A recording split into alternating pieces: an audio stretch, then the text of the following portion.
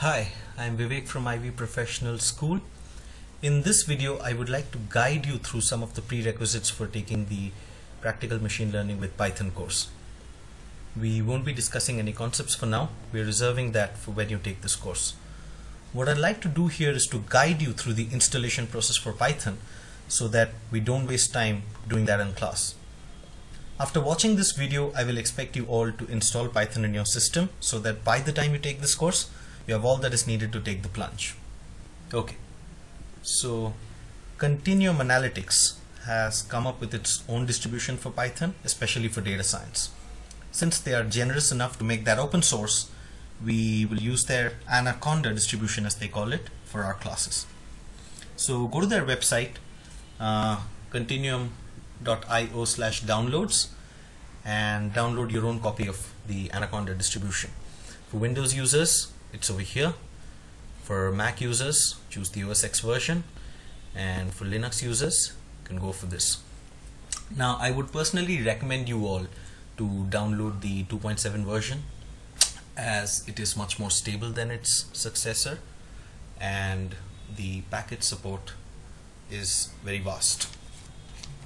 Now, once you have downloaded that, you get a binary file, something like this, and then all you need to do is go through the default options.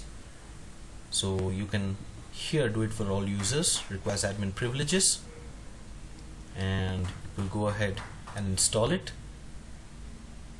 So just keep those on for now and hit the install key to install. So it will take a while to install.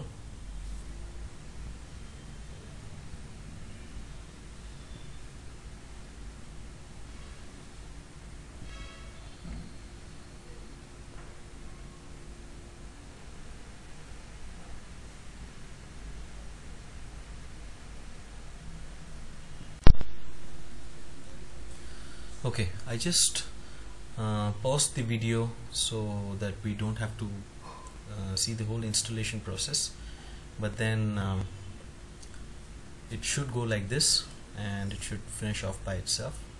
So let's wait for a while until this finishes.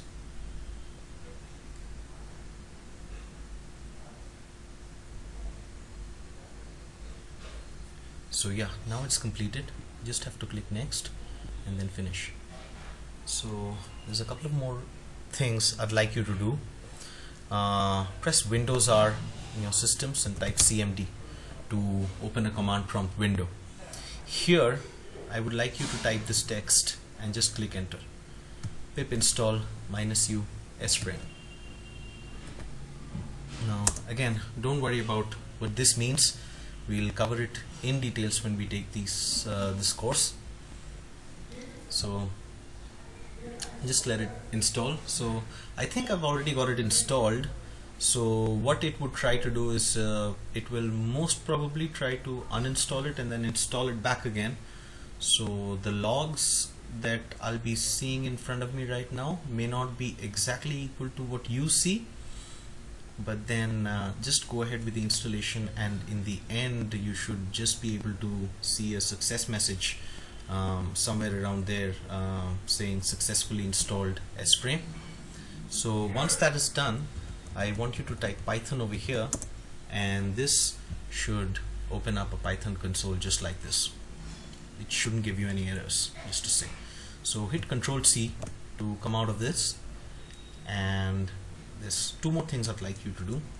Type Spyder, SPYDER, and click enter. So Spyder is the integrated development environment, or the IDE for Python. We'll go through it, but we won't be covering that in much details. And one more thing I'd like you to do in a separate command window is typing this text, IPython notebook. Now once you type IPython notebook, it should fire up IPython notebook in a browser. So once we have Spyder open and once we have IPython notebook open, I guess we'll be good. So let's wait for these to start.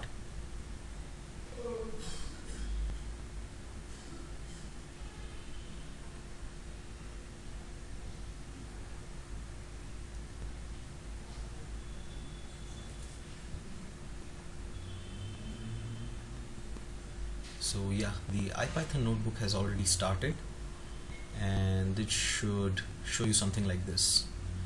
It's a Jupyter notebook, and this is where we'll be doing our classes.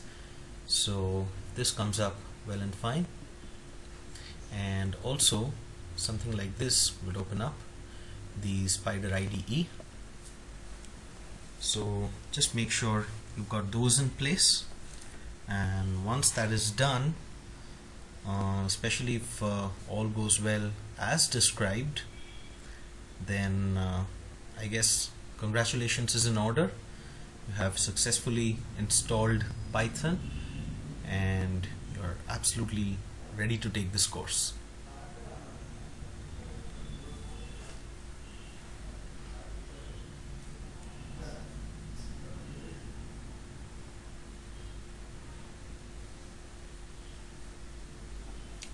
So once it comes up, congratulations again, you've set things up correctly, and I'll be hoping to see you in this course.